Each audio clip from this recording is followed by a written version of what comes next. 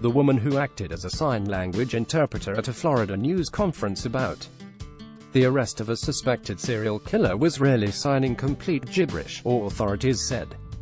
Tampa Police Department Chief Brian Dugan briefed a hastily called press gathering Wednesday to announce 24-year-old Howell Emmanuel Donaldson III was in custody in connection with 4 shooting deaths in Seminole Heights. Standing next to him was Derlin Roberts, who appeared to be interpreting the chief's statement for the hearing impaired. But her hands were relaying only gobbledygook, police said. She showed up and presented herself as being here to provide interpreter services, police spokeswoman Janelle McGregor told InsideEdition.com Monday, because the press conference was put together so quickly, the department didn't have time to get an interpreter, McGregor said. Usually, department officials use a local service. It's part of something we're looking into, she said. We want to know how she found out about it. If someone hired her to come to the conference. McGregor said no crime had been committed.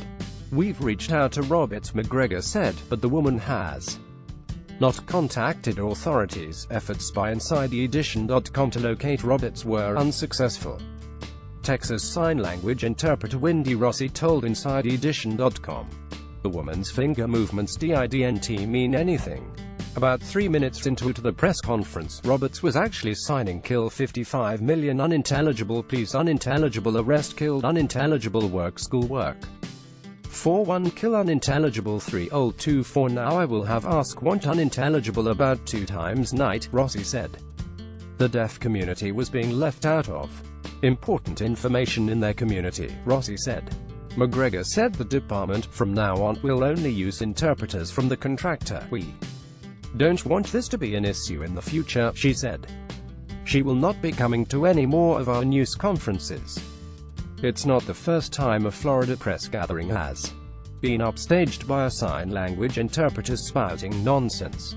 In September, with Hurricane Irma heading for the state, Manatee County used an interpreter who signed the words pizza, bear and monster. Officials said they were desperate to find someone who knew American Sign Language, and ended up using a county employee who has a deaf brother. The worker realized quickly that he was in over his head, authorities said.